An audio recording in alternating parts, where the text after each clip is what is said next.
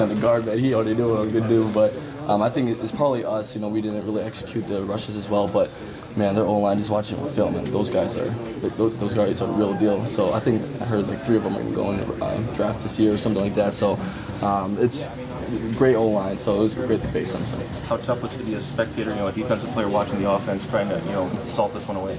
Man, it was really tough, but at the same time, we always knew that they're gonna help us out, and I went up to Melvin and all the guys after the game, and I just thanked them for bailing us out, and we really appreciate that, and that's what a team win is. Sometimes the offense might not be doing as well, and the defense takes over, and vice versa. So we got humbled today, but at the same time, our offense really proved themselves, and we're very happy for that. Melvin's put a lot on his shoulders, but was today as much as he ever has catching? Exactly. Yeah, exactly. He really has, and even though he had such a great game last week, it really shows how much he really wants to win for his team, and catching the ball, something that he hasn't really done as much in the past, and he's really worked on it in practice, and he's getting a lot better at it, and he caught it in some very crucial moments, so it helped us a lot. Can we change Stabby's name to Tanner?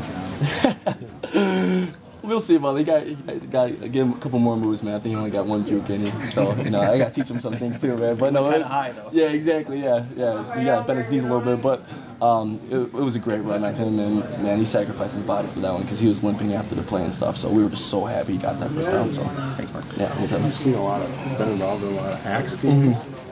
What was it?